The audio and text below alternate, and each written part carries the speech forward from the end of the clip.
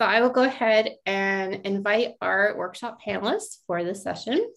Dr. Taylor Stone is a research fellow at the Institute of Science and Ethics, University of Bonn. Originally from Canada, he studied architecture and worked in the environmental nonprofit sector before completing his PhD in ethics of technology at TU Delft. His research focuses on the ethics of urban lighting and what it means to value and ultimately design for darkness. Taylor's writing has appeared in a variety of academic journals, and in 2019, he received the award for research from the Professional Lighting Design Convention, PLDC.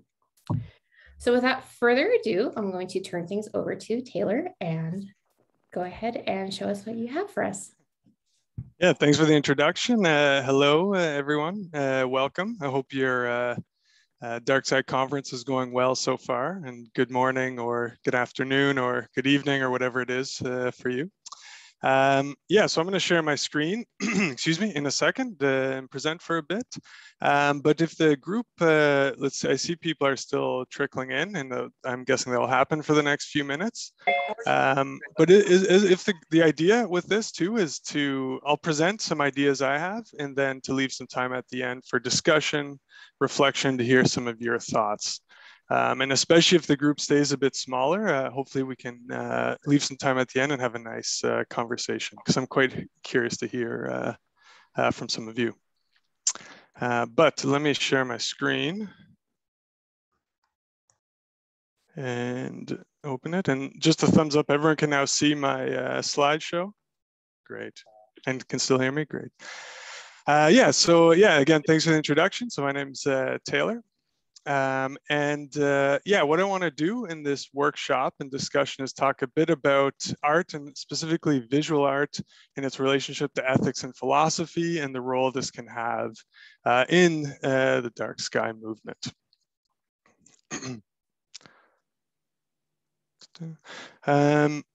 It's going around, but yeah, just as a way into this topic, I wanted to discuss something that's been a little bit on my mind, and probably anyone who's read the news in the last 2 weeks and seeing stuff coming out of the COPE conference in Scotland has been thinking a little bit about these bigger issues of climate change and everything associated with it.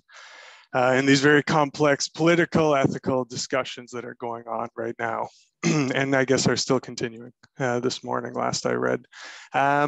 But it also reminded me of this now very famous photo from 1968, Earthrise, which I think everyone in this room probably is aware of, right?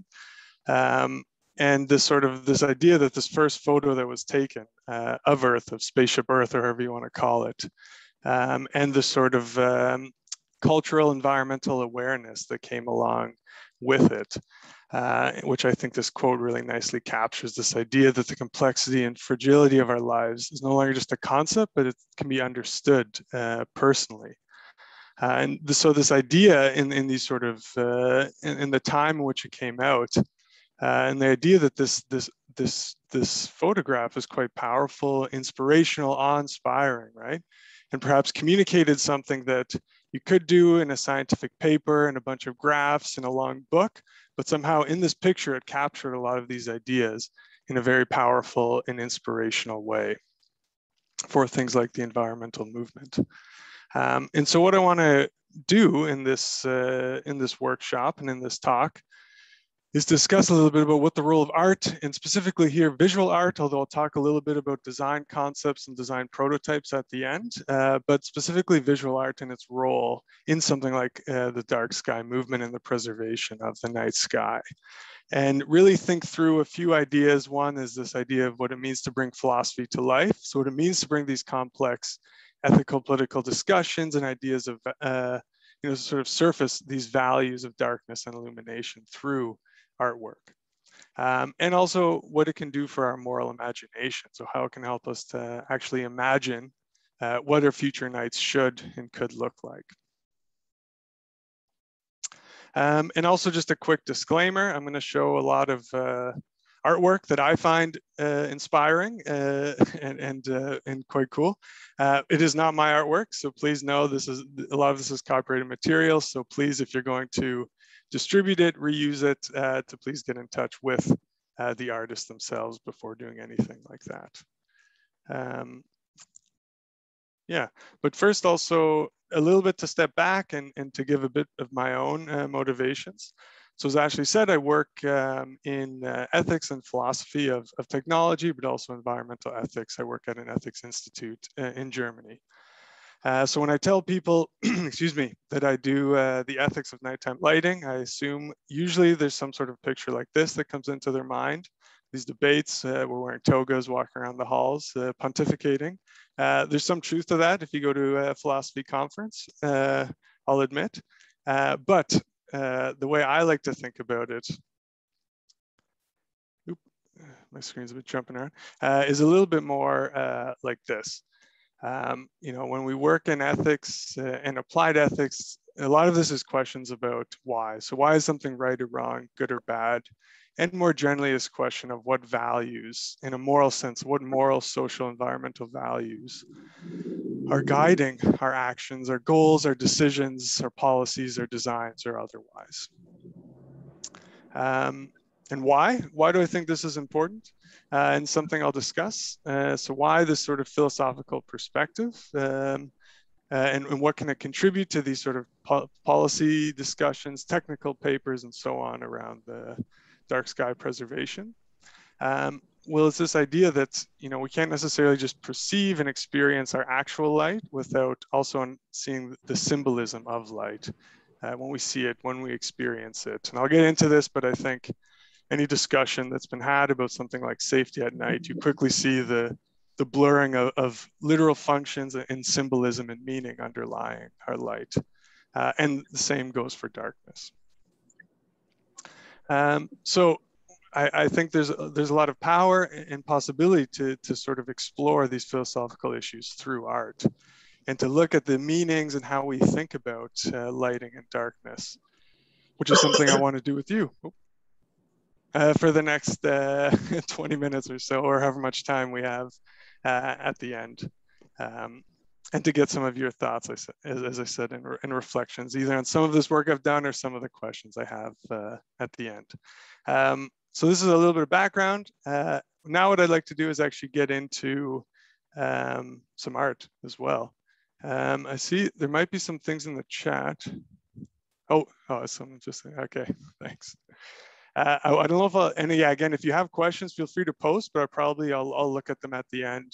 Maybe Ashley, if there's anything that goes wrong technically, if people, you know, they can't hear me anymore, just, I can see you on the side, so just wave at me and I'll pay attention. But yeah, to start thinking about, okay, we were talking about philosophy, values, the role that art can play in bringing these to the surface. So I wanted to start then with this idea that I think anyone who's sort of experienced the dark sky and been out and seen it, I think can relate to this idea of the sublime and this sort of the starry night sky as this paradigmatic experience, right? And this aesthetic experience that brings home this idea that we can't put ourselves over and above nature, the sort of vastness of it and the sort of awe that it inspires. I think anytime you talk to people who are in this area, I think you hear these same sort of stories, and for good reason.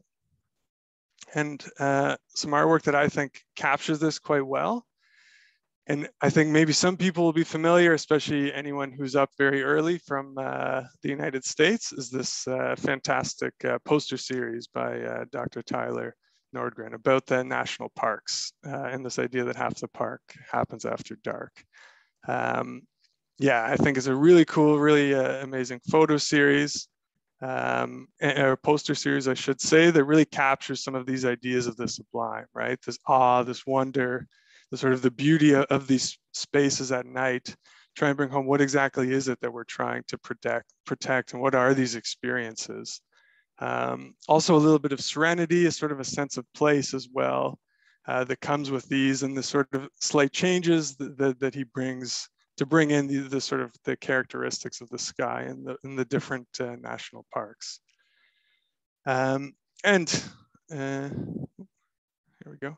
And yeah, inspiring enough that I think maybe many of you again have read this book. If not, I would say it's sort of required reading, so that's your homework. But this amazing book and the cover art for it as well, right? That uses this art, I think, again, a testament to the power that this artwork helps to communicate about these experiences of the night sky that we're trying to preserve and protect and promote as well. But so this idea of the sublime, the night sky, I want to put a bookmark in this and come back to it, and then spend a bit of time looking at something else and going back into our cities, actually, in our cities at night, and trying to appreciate that when we start to talk about values and value tensions and trade-offs, we have this thing, this beauty of the night sky, but this isn't the only perspective about night and darkness that we should be discussing and thinking about when looking at things like the protection of the night sky. And even just starting with these sort of ideas that you can find in a lot of history of lighting, but I think this sort of nicely poetically captures it, that a lot of the views and discussions of cities at night has been one of how to light them and how to increase the light historically and even today for various reasons. And when you start to look at the history and you sort of can see how it's been captured in a lot of the sort of artwork and paintings, you see a very different sort of experience of the night than perhaps the Milky Way poster series give, right? Of sort of a time that's dangerous, there's fear, there's evil, whether it's supernatural or other people on the street. And so it's you know, the perceptions of nights and city historically, I mean, there are varied perceptions, but haven't always been, let's say, so a positive, which leads to these other values and these competing values, things like safety and security and this idea of public order and policing at night as these sort of values and goals that have been closely associated with electric lighting. And this sort of idea of pushing darkness back because of what it represented. But there's also been a lot of positive views in sort of looking at the electric light itself, right? There's also ideas by this historian of technology named David Nye. He talks about the technological sublime or the electrical sublime, that there is this, you know, this view of the city skyline has become this paradigmatic image of modern times. But also other values like nightlife and going out, which we see captured here, and also more abstract values like progress and modernity that have been very closely tied with electric lighting. Which, though in more contemporary times as well, despite these sort of ideas and these value trade-offs and tensions, there's also sort of, with the ubiquity, there's sort of an ambivalence as well. That's come along with lighting, as it's been so proliferated in so much of the world and sort of faded into the background of our experiences. Again, this historian David Nye talks about how now for a lot of us, we sort of see it as somehow natural, right? We've become so used to living in these brightly overlit cities that we don't notice it anymore. We take this to be the way things are, let's say.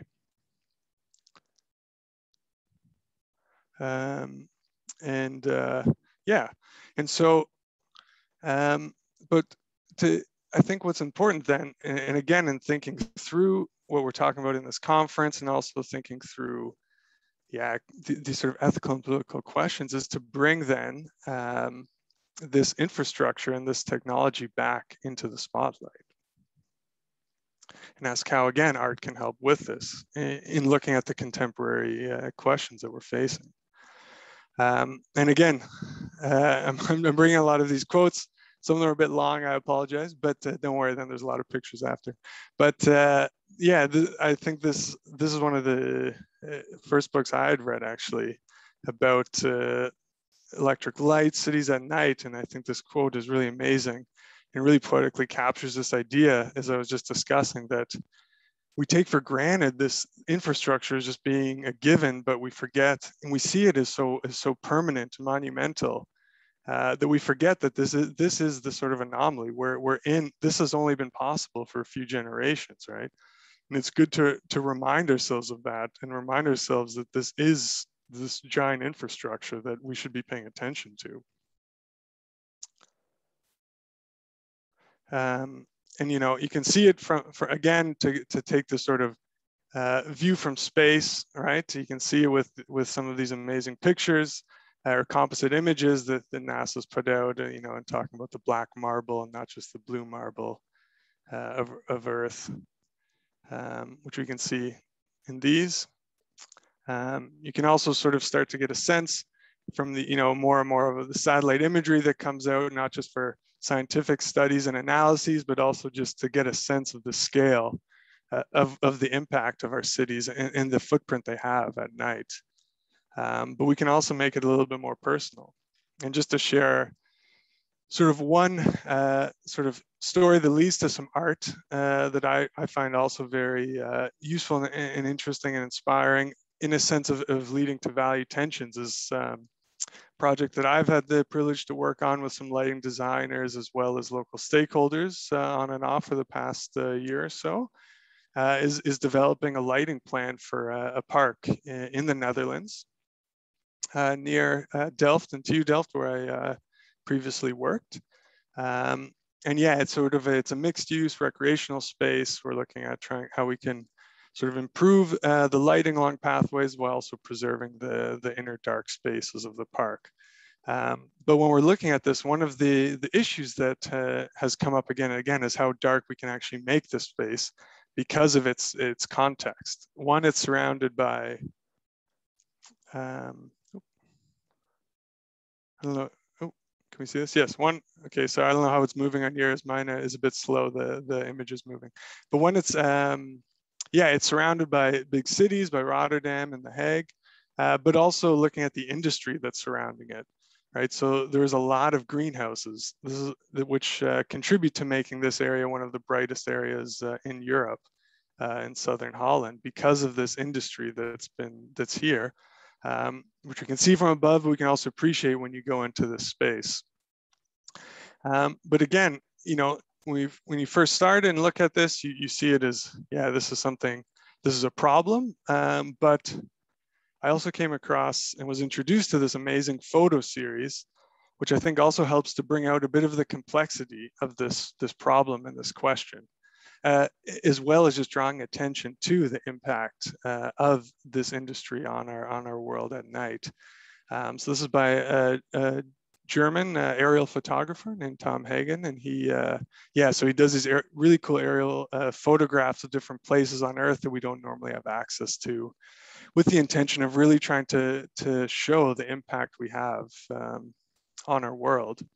And he did this really cool photo series of the greenhouses in the Netherlands, and showing just their sort of impact at night and what it really looks like from above. And yeah, and I mean, you know, you can see this light pollution. I mean, there's a, you know, for me, it also inspired me to look a bit more closely at this, you know, and it's a really, it becomes a complicated issue, right? These images, of course, are quite beautiful. They're also a bit haunting for people who are dark sky advocates, maybe a bit sad or something, but still quite powerful images, I think. But inspire you to think a little bit about these greenhouses, I think, because, you know, you might not know, but the Netherlands, very small country, it's the #2 exporter of produce in the world, because of this, the efficiency and the efficiency of land use that they've created through the use of greenhouses, their food production. They've been able to do this at a sort of unprecedented scale. So yeah, so land use is great. Of course, there are other issues that they're still working on in terms of energy usage and the use of pesticides and so on. But if we start thinking about these COPE discussions and these bigger issues of food scarcity, protection of forests, and so on, what the future holds, and if these sort of greenhouses are going to be a part of it. And there's a lot of work going on in the Netherlands about trying to introduce new laws and policies to minimize the light pollution at different times and having shading and so on. But there will, of course, be some effects. But what I think this photo series does, and I think this was the intention of Tom Hagen, was just to bring attention to it and to start asking about these different trade-offs and where we want to fall on here. and also maybe think a little bit too about our lifestyles. What are we growing in these? What are the costs, you know, that we don't always pay attention to of having the access to these certain fruits and vegetables year round? So I think for me, it makes it a little bit more complicated than just seeing it as a good or a bad, these sort of greenhouses, but sort of starting to ask what, and if this is a future where we're going to see more and more of these sorts of experiments and means of production, what this means for the future of our world at night and our industrial spaces at night. And what we can do from here is then sort of zoom in again a little bit on lighting technology itself. And again, I work a lot in this area called ethics and philosophy of technology, where a lot of people are concerned with, okay, what does it mean now to, what effects have our technologies had on us, on our lives, on our perceptions, on our experiences, on our behaviors? And again, I think this is very nicely captured by this American philosopher and political theorist Langdon Winner, who has this nice quote where he sort of says, you know, whether deliberately or not, the choices we make for our technologies are going to influence all these things, how we work, communicate, travel, consume, and so on for a very long time. Which is also, you know, captured, I think, in again, a more sort of glibber or otherwise way by this fairly famous quote, or often paraphrased quote from Winston Churchill, but we shape our buildings and then they shape us. And of course, it's good to remember that this isn't a one and done. This continues, right? And this can be applied to lighting. We shape our lighting, and then it shapes us. And then we're left to deal with the choices we previously made, as we all know today, and make new choices, which in turn we'll have to respond to with the next generation. And again, some illustrations that I really like, and I think sort of capture and at least bring this to the foreground, is this this really cool artwork in illustrations that have been done by Tang Yua Hung. I apologize for my pronunciation in advance.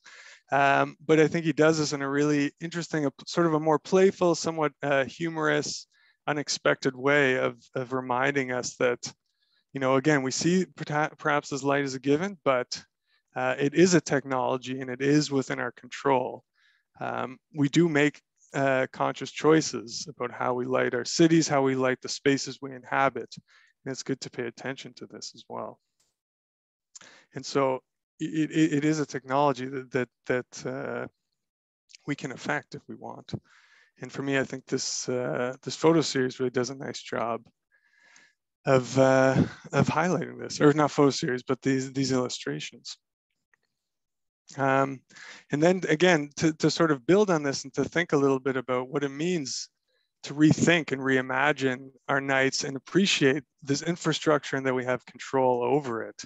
And think a little bit about not just what artists are doing, although I'll come back in a second to at least one last series by an artist, but also think a little bit about lighting designers and what lighting designers are doing and thinking about this. Both practically, but also the sort of conceptual experiments they're doing, which you can see in a sense of sort of, you know, speculative design, futuristic art, however you want to describe it. But I mean, these are sort of meditations as well on what our future could look like, right? There's something like this. This is a booklet for a competition where a bunch of artists and lighting designers were asked to imagine the future 30 years from now and what our lighting should look like. There's a lot of really far out, sort of really cool ideas that are in there. Not a lot of just, you know, floodlights and street lights, but a lot more subtle lighting, right? And a lot more innovative lighting. Some things that you could also see new ethical issues arising. You know, there's ideas of where you have your own light, you carry sort of night vision goggles, so we don't need street lights anymore, or you have, you know, drones that fly around and follow you. And with all of these, of course, you can also then start to see, okay, then what? Okay, we've brought back the night sky, but then what new ethical issues emerge around privacy, accessibility, inclusion, and so on. You can see other, companies like Glowy that are starting to look at bioluminescence, which haven't rolled out, but they've released a lot of these sort of conceptual ideas about what, if we had bioluminescence as our source of lighting, what our cities could look like and what this would mean for our nightscapes. and some artists and designers that are, have tried some pilot projects. So this is a bike path by Dan Roosgaard in a studio in the Netherlands near Eindhoven that was built to celebrate the anniversary of Vincent van Gogh. And yeah, so it's not just sort of an innovative use of new sort of lighting technology, but also brings in some heritage as well. It's meant to evoke the Starry Night Sky painting from Van Gogh in the path itself. And another art or lighting design installation that just opened, I believe, here in the Netherlands is there's this big sculpture that's in the north of the Netherlands in this area called the Wadden Sea, which is a UNESCO World Heritage Site.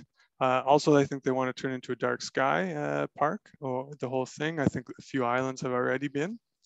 But also, so it's protected because it's called intertidal zone. So it ebbs and so there's the tide comes in and it goes between beach and sand basically twice or three times every 12 hours. There's this flow, and so they have this new giant 45-ton sculpture that's there, and the lighting designers were working on it, Atelier LEK. They decided to use the lighting to sort of celebrate and create a sense of place. So first they tried to minimize the detrimental effects because of the angle of the lighting, but also have the light mimic the tide as well. So when it's high tide, to have it blue, and then as it goes out, to change it to sort of yellowish orange. So it mimics the flow of the tide and tries to create sort of a sense of place and sort of environmental sense of place through the lighting design itself. So not to try and push back necessarily the darkness or the environment, but to rather have it to bring attention to the space that you're in and the unique ecological features.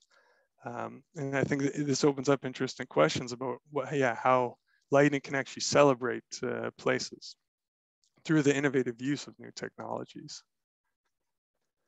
And so to sort of come back then, to think through, and again, go back to the poster series at the start and the sort of starry night sky and this idea of the sublime is something out there, but also thinking about these different values and tensions and trade-offs in our cities and our industrial spaces, to then really think through again how art can help us think about what sort of future we want. And again, maybe I like this quote too, that we can't necessarily predict it, but through our policy design choices, we constantly are inventing our futures. So this question of what future we want to invent for our world after dark. This is one of my favorite series. Maybe some people are familiar with it, by the French artist Terry Cohen. It's called the Darkened Cities series. It's been out for a few years, but still ongoing. There's more photos he's working on now, as I understand. Super cool. So what he did was he went around the world, took photos of major cities in different parts of the world. And then he went somewhere at approximately the same latitude on Earth, where there was a more or less unpolluted night sky, and took photos there, and then superimposed the photos onto the city. So the idea is that, if all the lights went out in Chicago or Rio or Tokyo or Shanghai or otherwise, this is in principle something like what the night sky would look like in these cities. I think these photos are amazing. Again, they're beautiful, sublime, also a little bit haunting, because the other thing he did was he removed all evidence of people. So it's a bit odd to see a highway here without any cars, to see downtown Amsterdam without any people, no lights in New York City, and so on, right? But what it does super powerfully, I think, is that, again, it reminds us that we see, we have all this light pollution around us. We have such bright nights in our cities, but the night sky isn't gone, right? It's just temporarily hidden behind all this light that we've created. It's still there, and we're still able to access it. And so, and I think he gives sort of this, this is art. It doesn't have to be a prescriptive statement that this is how our city should look, but it gives us something on a spectrum to say, okay, if we have, our New York City as it is now, or our Paris as it is now, and we have this other extreme, then where do we want to be here? how much can we and should we bring these night skies back into our cities? And how can something like this art sort of powerfully communicate what we have so quickly cut ourselves off from? And let us think through this sort of idea that maybe, you know, we can access it in these parks, but what would it mean to bring it back into our cities, into our daily lives? What sort of sense of place could this bring? What sort of experiences and new perspectives could this offer us if we were able to see this, you know, in our cities? And just then to wrap up, and to think a bit broader, to summarize, sorry, I'm an academic, we always have a summary slide at the end. That's just sort of what we do. But yeah, just so the idea here is to think about, okay, visual art especially, but maybe art and media more generally, photography, is this tool to bring philosophy to life. So it's a powerful means to communicate the goals of dark sky movements, but also surface these different values and value tensions of illumination and darkness, maybe better than or as a way to accompany some more technical political discussions as well, sort of bring to the surface and into sort of experience, you know, whether it's the beautiful night sky, whether it's something that's a bit more complex, like what to do about greenhouses and food production and its the sort of unrecognized effects, right? But it can help bring this and make this a bit more personal and experiential. And with art and with design to help stimulate our moral imagination, to think about what the futures we want and what sort of cities we want in the future. And so, yeah, just to end then, I would encourage all of you, as you know, I assume many of you are sort of on the ground, you're at the least interested in this, maybe you're working on dark sky park or dark sky community certification, so on, or advocacy work of some sort, to really think then, one, what sort of power that this art can have and how it can be a tool to help to communicate these ideas and these goals and these questions, but also to sort of turn the table and think, okay, if you are working on some space that you have this deep connection with, what sort of art, what sort of media could help you to communicate the importance of that place, the power of that place, and what you're trying to preserve, promote, or protect there. And so with that, I would say thank you for your attention. I'm looking forward, if anyone wants to sort of reflect as well, bring up any other ideas they have, reflections about values they have with the art, any questions for me, and more generally, always happy to talk about dark skies, lighting as well. Feel free to get in touch. So thanks.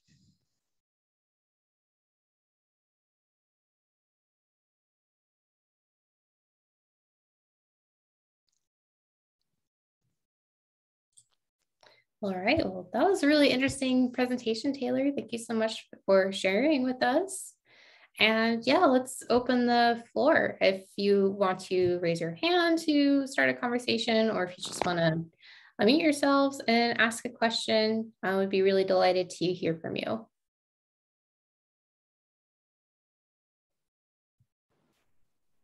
Megan? Hi. I'm Megan. I am an advocate and I live in London in the UK.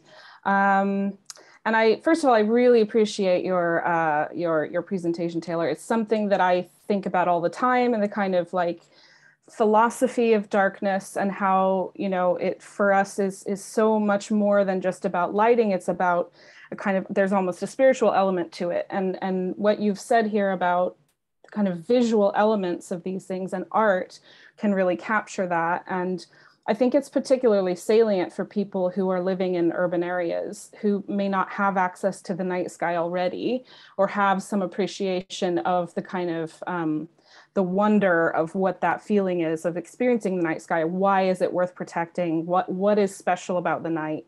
That this kind of visual art can really spark people's imagination. I saw recently, I think it was Visit Norway. And I mean, this is a really powerful marketing tool in general for like astrotourism or people who are looking to attract people to their parks. But I think it was Visit Norway that went around some big cities in Europe and was like basically showing people a picture of what, I think it might have been those the photos by the French artist Thierry, I forget his name, but people were amazed at what they weren't seeing, what was there that they couldn't see.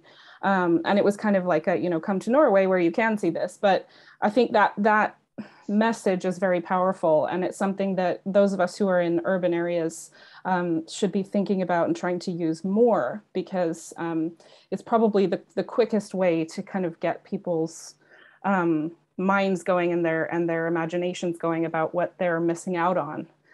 So yeah, just a comment and just a thank you, because I really appreciate this presentation, and it's I think discussing this underlying issue of why are we afraid of the dark, where does that stem from historically, philosophically, that's a really critical part of dark sky advocacy that I'm not sure we've fully tapped into yet. And it's worth discussing it more and understanding it more and kind of thinking about it from the way of like, why do we feel this way about the dark? Why do we villainize the dark a lot of times? And where does that come from historically or philosophically?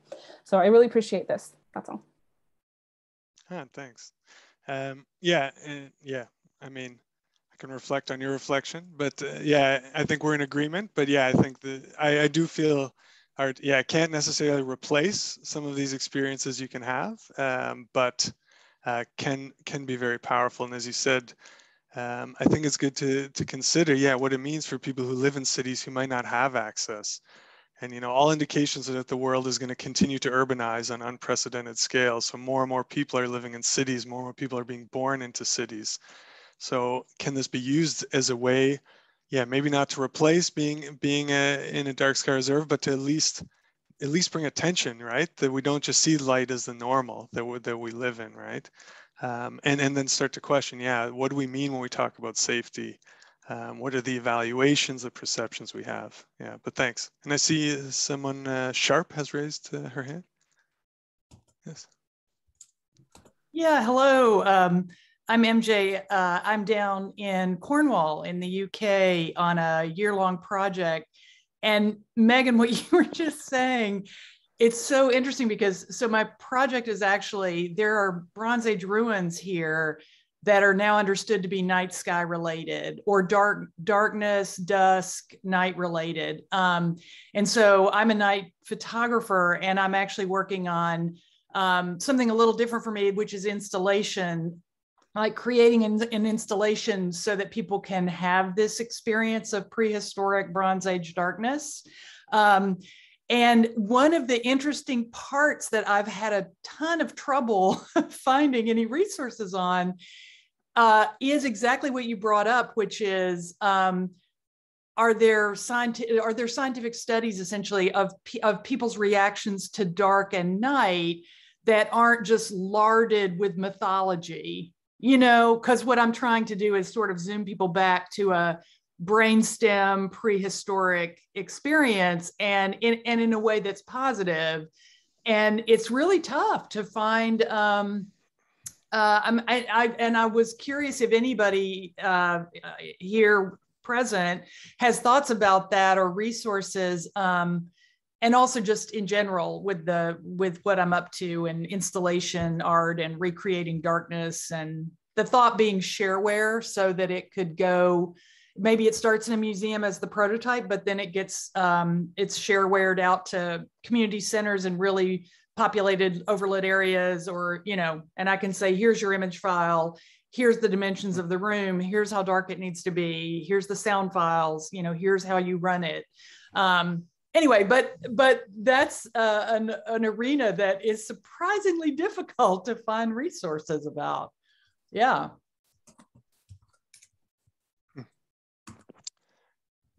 Yeah, I see. I think Stephen is a.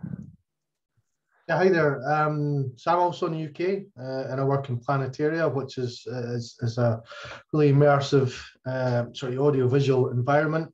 I'm already working with several artists on a project at the moment called Curiosity and Creativity to bring art into Planetaria.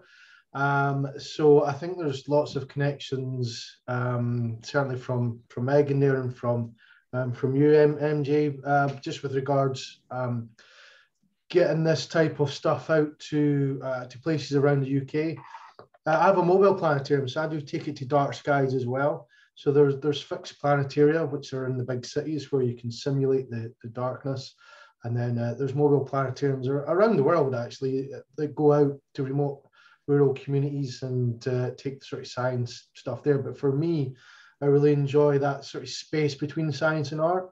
You know, we worked with poets and artists and musicians within the planetarial world, and yeah, so that's why I decided to come to this room rather than some of the other ones, just because I love that intermix between the disciplines, and obviously the philosophical views was really interesting there as well, Tyler. Yeah, it really got me thinking about different ways to engage with the public. Thanks. And I would say I forgot to say at the end, but please, if you have anything you can share, if you said, oh, there's this other artist, you know, I'm working on something as Stephen is, or this other artist, please send it to me. I'm trying to collect these. What I'm going to do with them, I'm not sure, but at the base, I just love it and think it's a very powerful tool.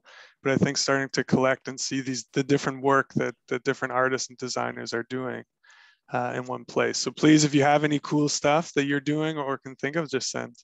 But to go back though, maybe, I don't know if there's another question or comment about MJ's question. Yeah, you had asked about sort of research. I mean, if you send it, I can, we can maybe discuss offline or think about it. But I mean, I know there's some environmental psychology out there that looks at sort of feelings at night and these sort of the different sort of factors that contribute to people feeling unsafe.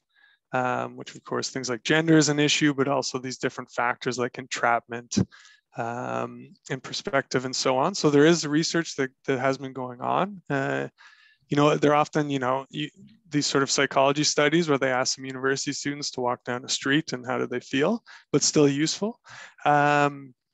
Although sort of from a more philosophical, critical perspective though, I would say, I don't know, again, with something like safety, if you can just look at some sort of, you can get back to some sort of true experience without also thinking about our associations, because they go back so far, whether it's spiritual, religious, or otherwise, and how we think about illumination and darkness, that culturally to push those aside and to just have some sort of genuine experiences, I think is really difficult.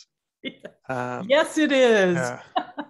Yeah. For all the reasons you just said. I'm actually also, there's I'm hooked into some brain science folks in the US who study like literally your like neurological reaction to color and to dimness and to, so that's actually my next stop. But you're exactly right. Like, what's an authentic experience?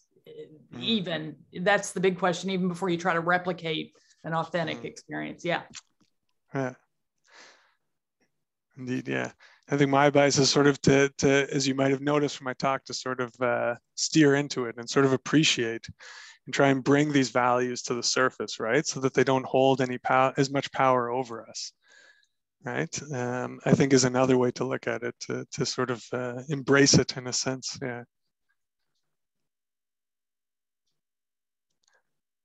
But any other questions or comments? I think we have a couple minutes left, Ashley. Yeah, I was just about to say we have time for one more round of thoughts.